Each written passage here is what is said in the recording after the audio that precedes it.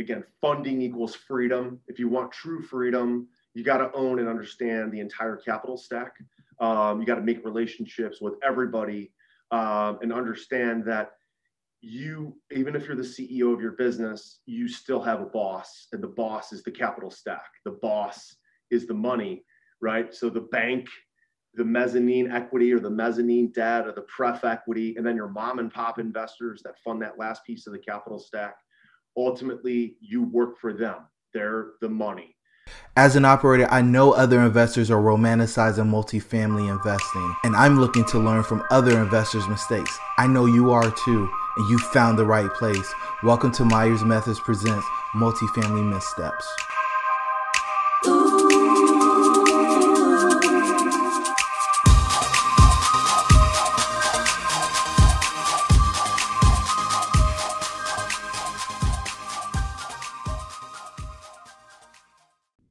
Hey everybody, and welcome to Myers Methods Presents Multifamily Missteps. I'm your host, Jerome. I don't know, man. I'm getting jammed up today. And I have the fortune of having my main man from Ohio, Josh Cantwell. How are you, man? I'm doing good, Jerome. Thanks for having me on. Man, I'm grateful you guys made time for me. You're moving and shaking. You're doing these deals. I get emails. I feel like I get an email at least once a week. Hey, we got a new offering. Oh, that one's closed. We got another one coming. And you're just hitting it. But, for the listeners who may not be familiar with you, tell them about the podcast. Tell them a little bit about your experience. Give them all the goodies. Yeah. So short version. So I run a brand called Accelerated Real Estate Investor. We have a super successful podcast. Jerome's been a guest. Thanks for coming on. And we also run our trainings, live events, courses, all under the Accelerated Real Estate Investor brand. I've been doing it for over 15 years. For the first 10 years or so, I was a residential investor, buying, fixing, flipping, short sales, wholesaling.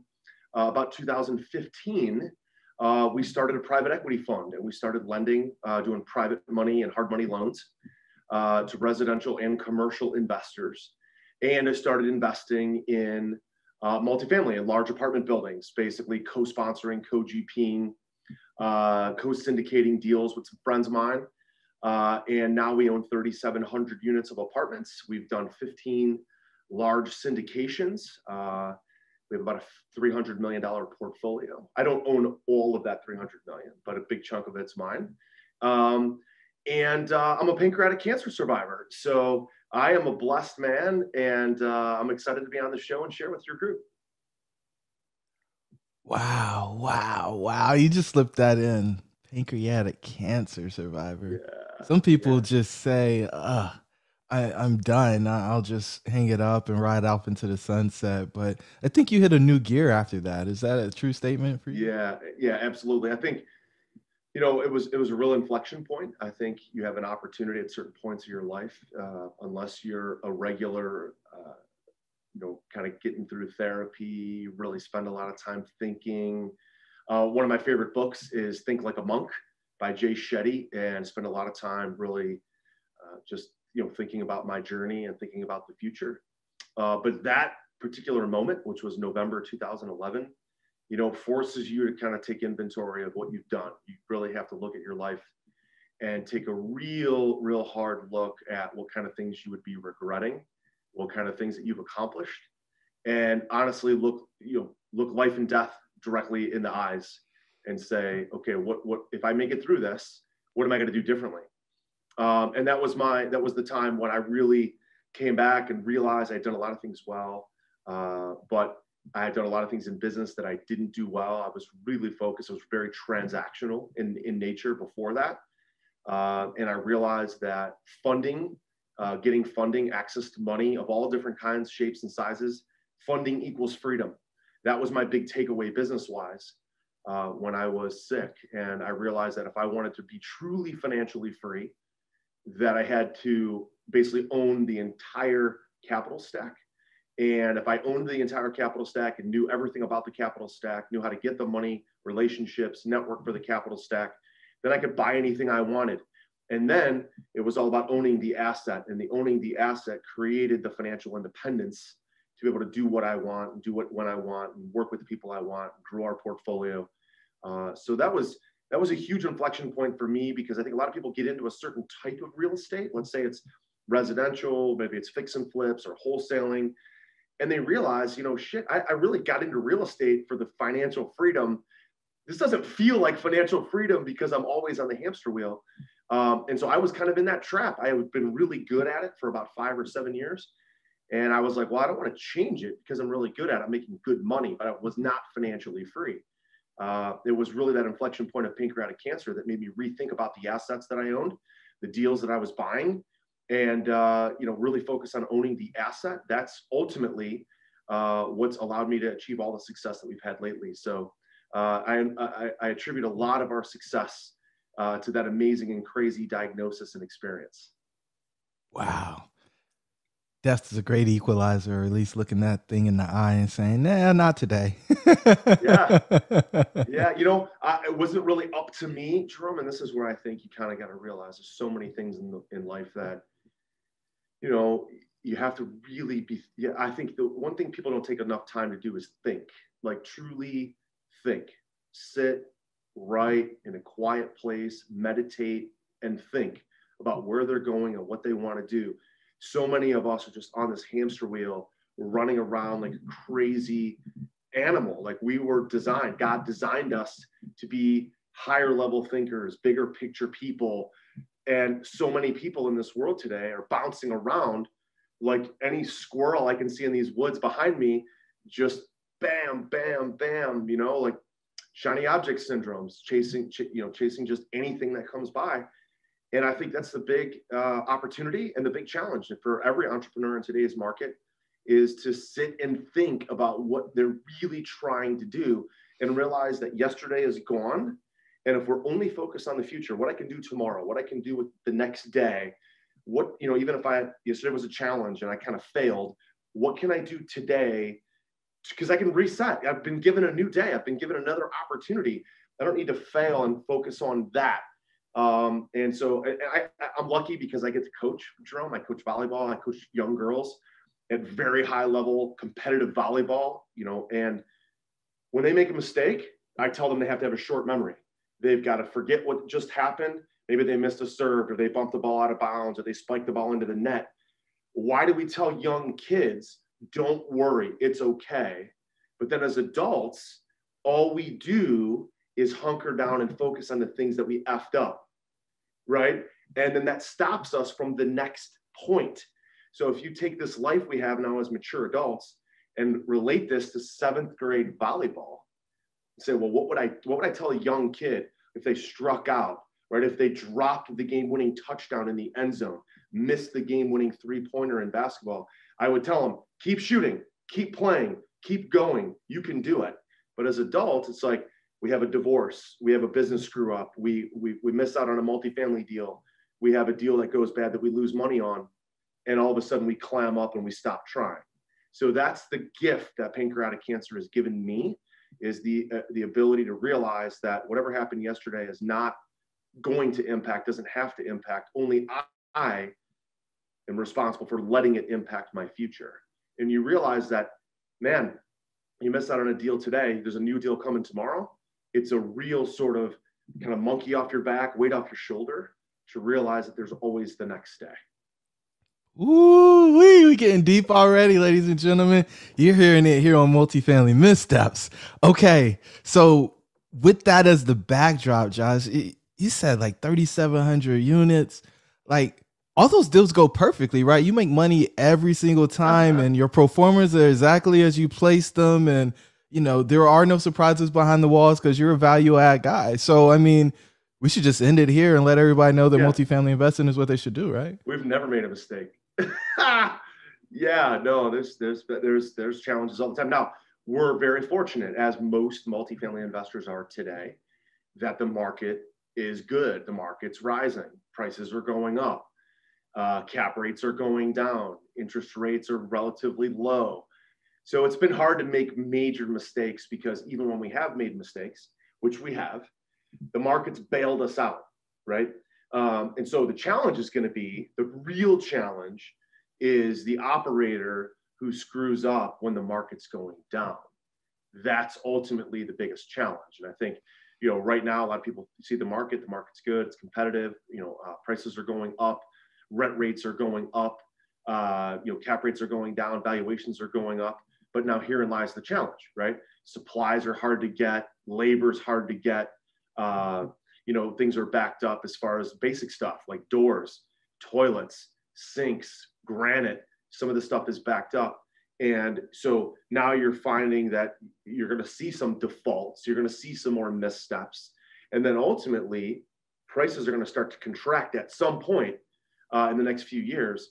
And then you're going to find out if somebody's a good operator or not. But yeah, to your point, Jerome, we've screwed up plenty, but the market's bailed us out for the most part for the last 5 or 6 years.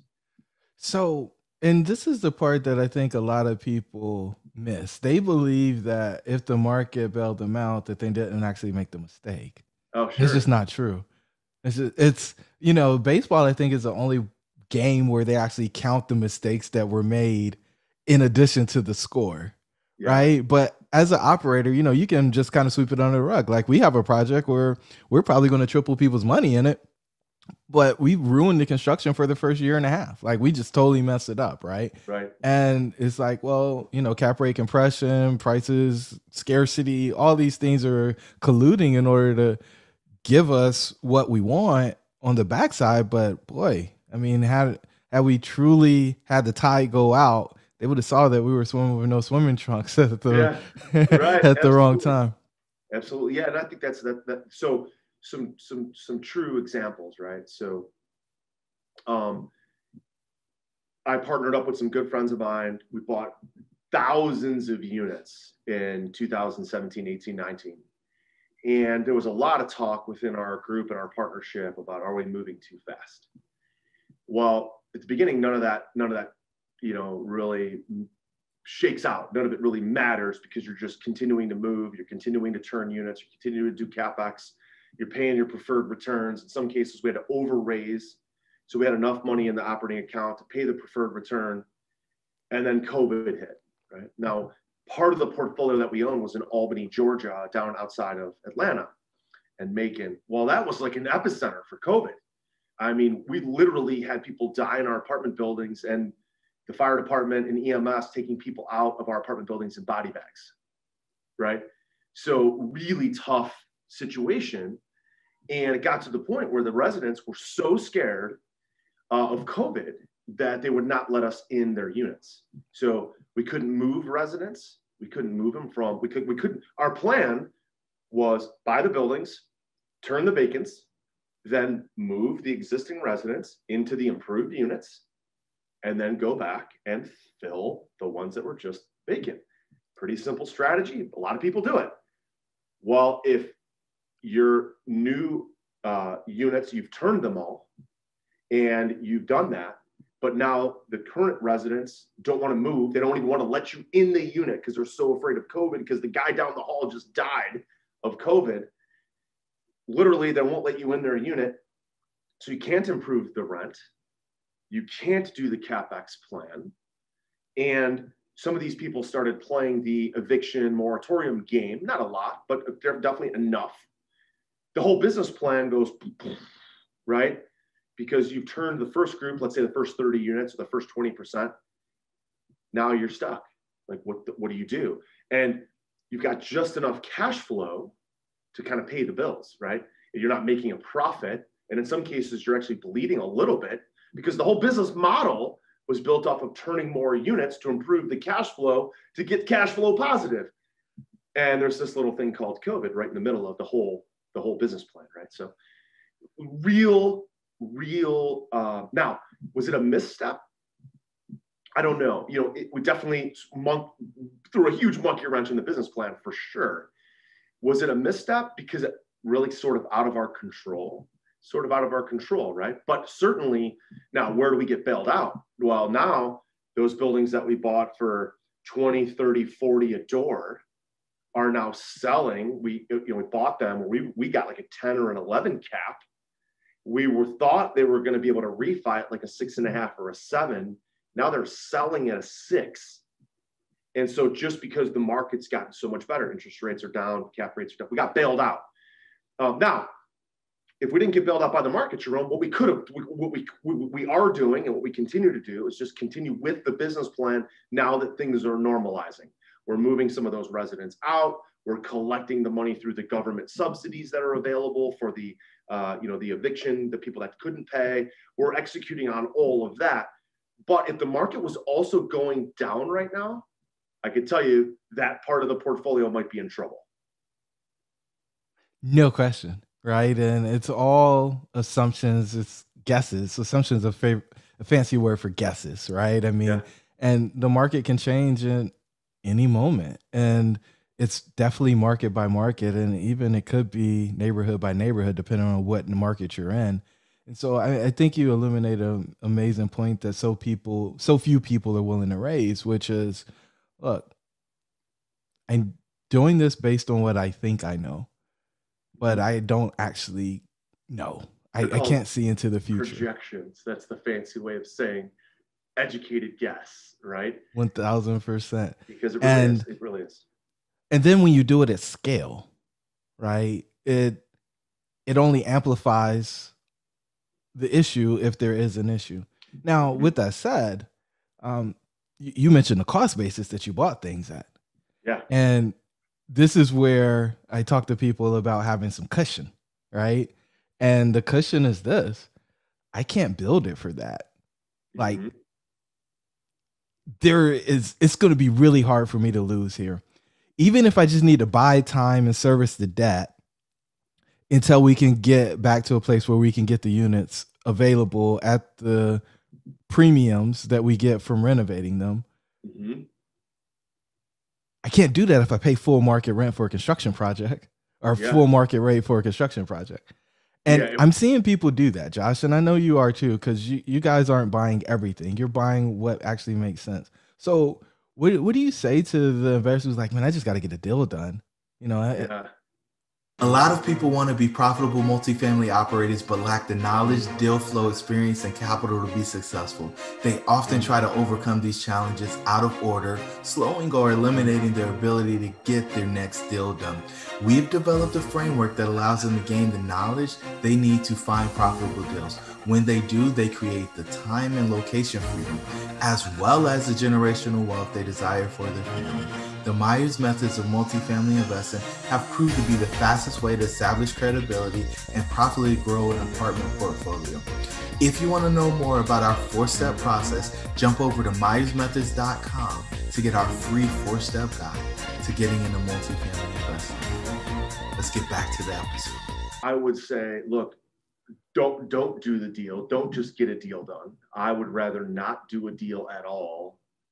I'd be totally comfortable if we didn't buy anything for the next year to 18 months and just operated what we had and really just cherry picked the stuff. I think in this market, knowing, okay, there's a couple things going on, Jerome. So we know last year was kind of a pencils down year. That was like the term a lot of people use. Now there was plenty of deals that traded. We bought plenty of deals last year, 2020, but because of COVID, it was kind of pencils down. There wasn't as many deals that traded. So those pushed into this year. Now, because of the threat of these possible increases, the Biden administration talking about getting rid of the 1031 exchange or the step up in basis, higher capital gains taxes, we're seeing for sure people that wouldn't have sold for 3, 5, 7 years from now, they're all selling this year to lock in their gains and lock in under today's tax code. So this next 6 months, you're going to see a historic, I'm predicting, record number of trades. And people are going to be trying to just get the deal done, get the deal done, get the deal done. What I'm predicting is that there's cap rates are going to continue to go down. Values are still going to go up this year because there's still going to be so much competition. Then next year, all this tax stuff will normalize out. The supply chain will normalize out. Cap rates might even go up a little bit. I think they're going to go down this year even further because of competition. And they're going to go up next year a little bit. And what you're going to see is a lot of people are going to overpay in the next 6 months. They're going to be dying to get deals. They're going to be dying. The brokers are going to be like, I just saw a deal in Euclid, Ohio. A year or two ago, 40 a door. Went and walked a deal 2 weeks ago. They're asking nearly 80 a door. for this same deal I could have bought 2-3 years ago for 40 or 45 a door. Now we made an offer at 57 a door, and we're in the game because of just our buying power, right? They know we're not nearly the highest offer, but we're the most qualified buyer, right? So I'm kind of stretching on that deal a little bit, but I'm not going to stretch any further. Other people are they're offering $500,000 or $1 million more than we are. That's the mistake that's going to happen, right? So I'm very comfortable in making the best offers I can and losing out on deals this year, because I know that next year, a lot of those guys are going to blow their wad. They're going to spend all their money. They're going to screw up some deals. Then they're going to be thinking, oh shit, I overpaid. So next year in 2022, we're going to be total animals about making amazing offers and scooping up everything we can. I think this next 6 months, you got to be very careful about not overpaying. Wow. Wow. You guys are getting the crystal ball here. Josh is letting you in behind the curtains. Okay, so don't overpay. Got it. Because cost basis makes everything, right? So, and this is one of the big differences I see. And I don't really talk about this a whole lot, but the biggest difference I see between single family and multifamily is I really think single families are widgets, right? You buy it at this price, you sell it at another price, you're done. With multifamily, you buy it at this price, you execute it and operate at this a fairly, I don't know, good way. I don't have any eloquent word to put there. You operate it well, and then you sell it at this price. But if you don't operate it well, the price doesn't go up. That's right. In fact, it probably goes down. Yeah, you can improve an apartment building in a bad market and still win because you're a good operator. And we've been lucky the last 5 years because there's a lot of terrible operators who are getting bailed out by a good market. So you're not really seeing like everybody looks like an all-star right now, right? Everybody looks like an all-star. It's like everybody's playing on the Tampa Bay Buccaneers and they won the Super Bowl. Everybody's playing with LeBron James and everybody's winning the NBA championship. Everybody looks good. But like the market is bailing everybody out. So let's take the superstar off the team. And in our world, the superstar is a rising market. You take the superstar off the team, now you realize what the other operators, the other players, are they really good or not, right? Are they really good or not? You take LeBron off the Lakers, and even if you leave Anthony Davis on the Lakers, what about the other 6 or 7 guys? They're not winning an NBA championship, right? Even this year, you take the Bucks, you take Giannis off the team, or you take CP3 off the Suns. That's the superstar that's making it go. In our world, in the multifamily world, it's a rising market is the all-star. That's the MVP. You take the MVP off the team, and a lot of people are in trouble. So a couple of things that we've done to make sure that we're not relying on just the MVP, right? We're not relying on the market to bail us out. One of the specific things we did with that Albany, Georgia portfolio is we were self-managing the leasing, the kickouts, the collections, self-managing the property management, and we were doing heavy value add.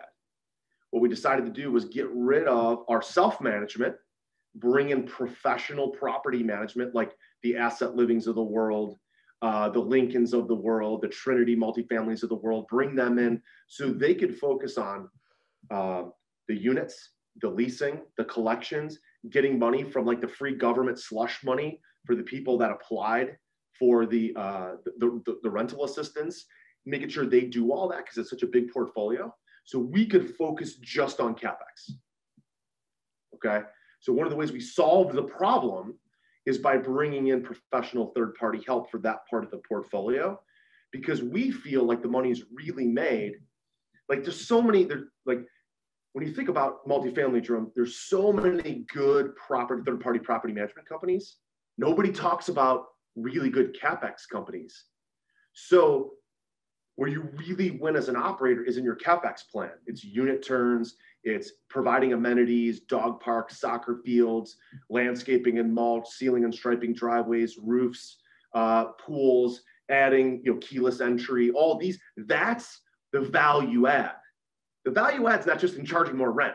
That's easy. Any property management company can do that. So we thought we got to focus on what we can really, really, really control that adds value to the building. If we do an amazing job with CapEx, the rents are just going to go up.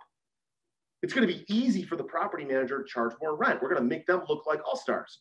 So we decided to focus on the super niche part of the business, the one thing that we could do better than anybody else, which is CapEx. That's where my focus is right now, man. And everything we own is making sure we lock in all the CapEx, everything that we need to refinance it in the next year, lock in these low rates, again, before these tax changes happen next year. We've got to get that done right now in the next 6 to 12 months. Wow. But nobody wants to do the construction, Josh. That's the hard part. What are you talking about, man? Who wants to run contractors? Yeah, and nobody wants to do that. And, you know, if you want to be the MVP, you want to be LeBron, you want to be Tom Brady, you want to be, Cristiano Ronaldo, you do the extras, right? You do the hard work. That's where the MVPs are at. So if you want to be an MVP in multifamily, focus on the CapEx, focus on the construction. Because just buying it, owning it, and just saying, "Oh, I'm going to charge more rent." Well, how? Why? Why is somebody going to pay you more rent if you're not giving them a better product? Simple as that. The MVPs do the hard work. Go do the hard work, man. I love to pick with Grant Cardone, right? Because he says the new sheriff's in town, rent's going up, and it's just that's not true. Yeah, no, it's not true at all. You know, in some cases, you might have a really bad operator or a really property that hasn't raised the rent in a long time. But just because you're Grant Cardone doesn't mean you can just jack up the rent. People will move out. They don't give a shit who the owner is. If it's Jerome Myers, Josh Cantwell, Grant Cardone, or anybody else. Matter of fact, we don't even really, as the owners, want the residents to know who the owner is. So they don't give a shit who the owner is. What they care about is how does your unit compare to the other apartments in this submarket? Right? Am I getting more for my money? So it doesn't matter who the owner is. Yeah, man. Okay, so you walk in and do that, don't you? Be like, dude, Jerome Myers is the new sheriff in town. Charge him more rent. I'm here. Y'all don't see the truck outside? Like, it's worth more. I put my name on it. No. In fact, you know, if I'm walking units when stuff's going on, they're like, "Who are you?" "Oh, I work for the owners." Yeah. You do? The management company. Yeah, I mean, I do work for the owner. I just might be one of them. Anyway, so as you've been going through this CapEx stuff, is there a key lesson that's worth pulling out and saying, "Hey, guys, don't ever make this misstep"? Well, certainly, I think the biggest thing is going to be under budgeting. I think this is where the best operators are learning to adjust with the supply chain, adjust with the COVID hiccups, adjust with the fact that there really are people are saying, well, nobody wants to work. Well, that's not true. People are experiencing inflation and people are willing to work. They just want to get paid more. So when people are saying like nobody wants to work, it's because what they're really saying is nobody wants to work for pennies. Nobody wants to work for peanuts. People are willing to work if they're paid reasonable. So I think one of the things that you've got to adjust for now is I'm willing to overpay for labor to get my units turned if I have to, just to keep units, CapEx guys, construction guys, carpenters, plumbers, electricians in units, because the money's going to be made by charging more rent and charging more rent over the next 5 years. But if I've got a unit sitting vacant because I can't get workers, because the workers don't want to work for $13, $14, $18 an hour, they want $25 to $30 an hour. You realize now I've got to pay them more than I had to pay them 2 years ago. And if I pay them more, I made the mistake. I've under budgeted on deals that we bought 2 years ago. Now I'm having to pay more for CapEx. But you know what?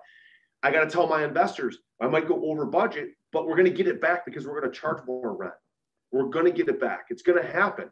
Just trust me. So right now, our material costs are about the same, maybe 5 or 10% more expensive. It's not huge.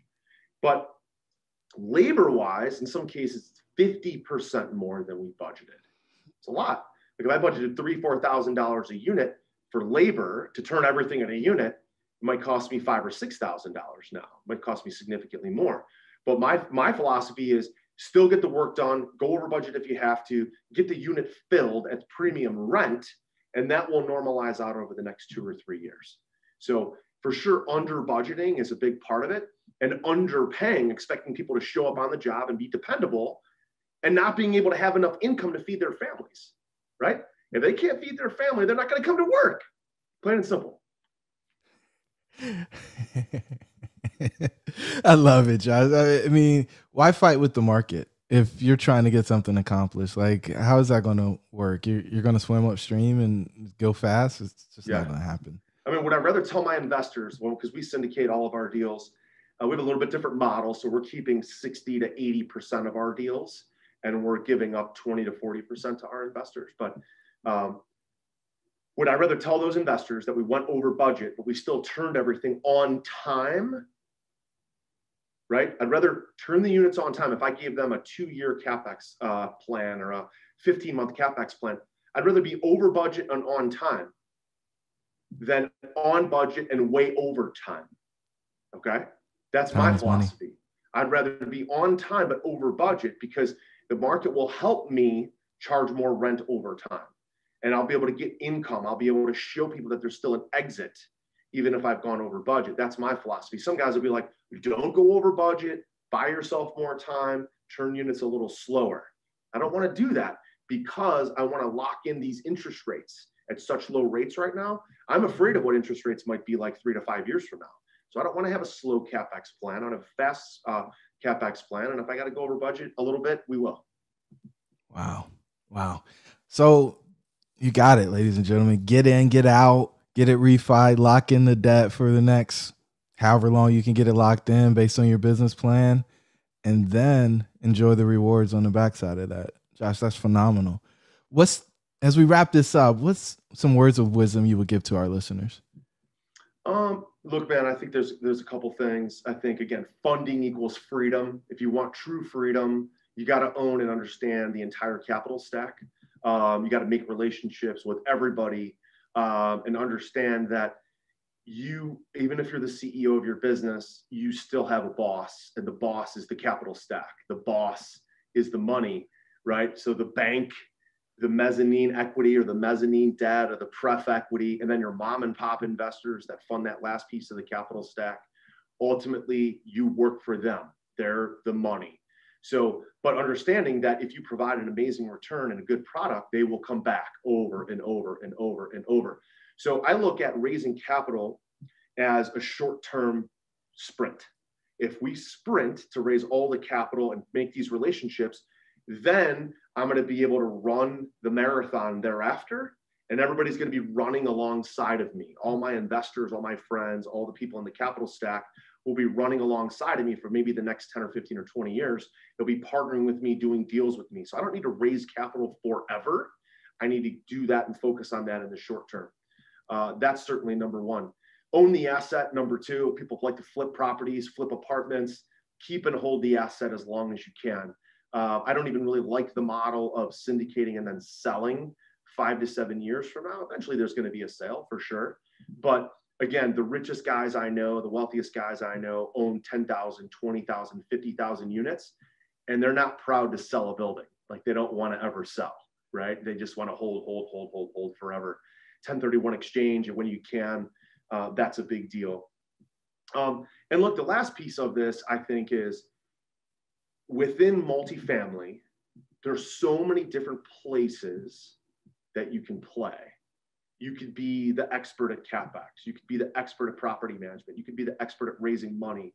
You could be the expert at finding deals.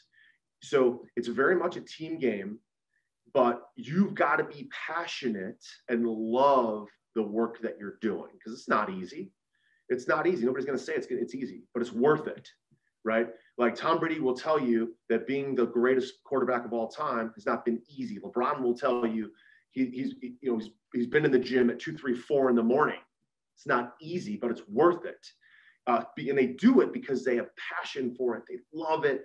They love the game. They love the journey.